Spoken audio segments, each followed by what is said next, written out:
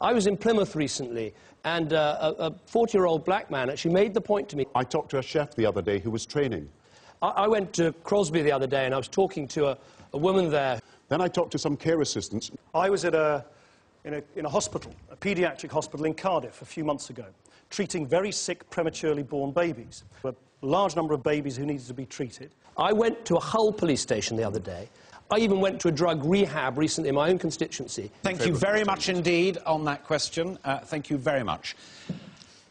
Now, how certain can you be that your party's policies will deal with the budget deficits?